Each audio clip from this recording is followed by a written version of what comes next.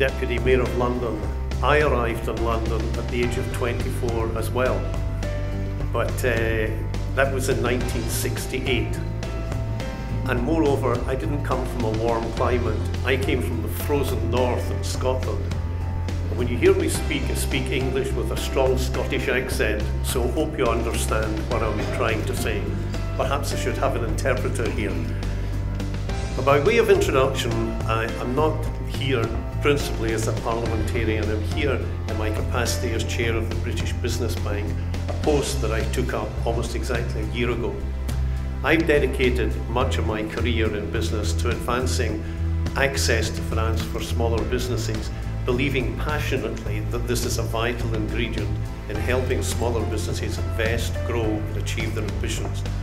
And I want to speak to you today about the UK enterprise economy and its smaller businesses, and particularly what the British Business Bank is doing for those critically important start-up and scale-up businesses that can really boost jobs, productivity and economic output.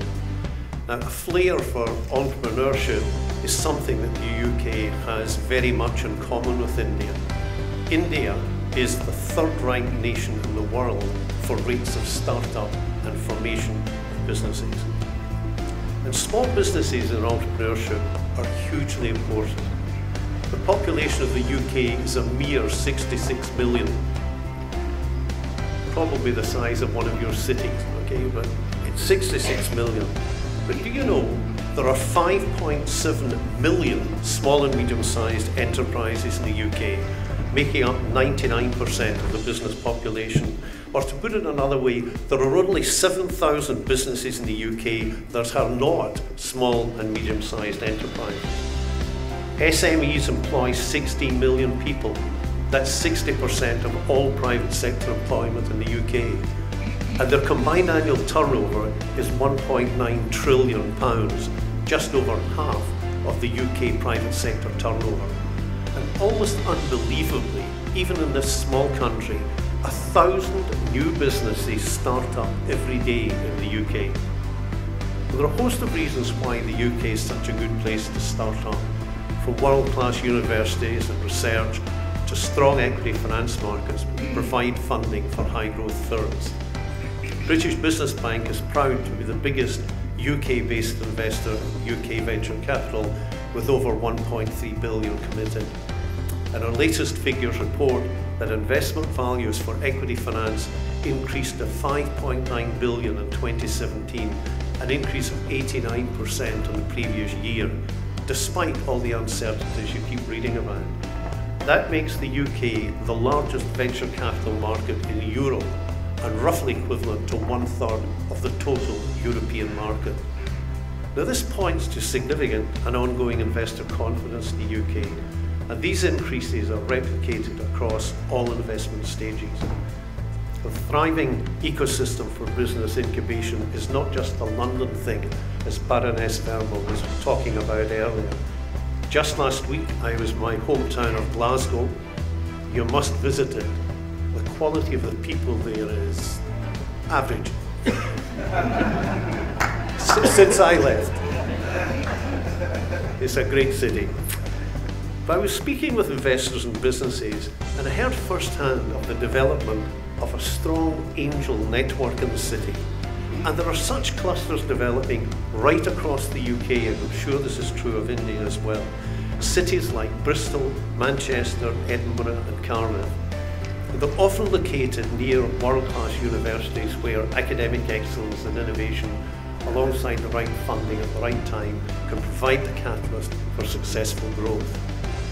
A great and particularly relevant example of business benefiting from such a cluster is the Cambridge-based KISS Hub.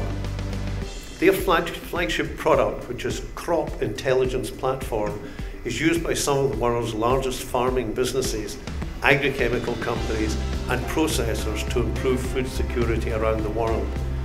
And it's a great international collaboration, employing engineering and sales and customer success teams in both Cambridge in the UK and Pune in India, drawing on the expertise of graduates from both our countries. I was mentioning Glasgow's a great place. I I was across at the Commonwealth Games in Delhi 8 years ago. I chaired the Commonwealth Games in Glasgow, so we were there to pick up knowledge about how to run a Commonwealth Games in Scotland. And I visited Bangalore, 4 major universities, absolutely pouring out physics, maths, STEM type graduates. I was seriously impressed. They recently, this company I'm talking about, raised 1.7 million from angels and venture capitalists, including investment from British business bank supported finance partners, Notion Capital and IQ Capital Partners, 2 of the most respected VC houses in the UK and Europe. That enabled them to scale up. Now later this month, the bank, British Business Bank, is going to be launching a new regional angel program, which will further increase the availability, supply and awareness of angel and other early stage equity investments right across the UK. And we're putting boots on the ground across the country too, with the launch of our new UK network, a network of regional managers which will raise awareness of financial options and help build local and regional financing ecosystems.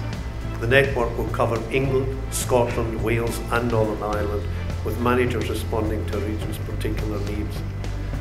But there's still more that can be done, especially for long-term, what we call patient capital. Last year's Patient Capital Review found a major barrier holding back continued development of young innovative firms is access to long-term investment. The lack of that investment slows firms' growth, dampens their ambitions, and means that some firms are sold to trade buyers rather than growing to full maturity in the UK. Now, some of the key findings were that UK funds are 1/3 smaller than those in the US. The UK businesses have fewer funding rounds than their US counterparts, and a significant economic impact could be made if the availability of patient capital was increased to the same level as the US. The government announced at the autumn budget last year it would allocate the British Business Bank an extra £2.5 billion of funding to tackle these issues, and we intend to leverage that up to about £13 billion with private capital. We want our entrepreneurs to build businesses here in the UK, adding to the 20 or so unicorn businesses worth $1 billion each that the country's already produced. There'll be plenty of exciting opportunities to invest in funds supported by our programs. So my message to you is this: the UK is already the most dynamic place in Europe to start and grow a business. These recent measures I've outlined will make it potentially even greater. Whether you're a business or an investor, I encourage you to explore the opportunities that the UK affords to ambitious entrepreneurs, just as we will be looking to opportunities in India.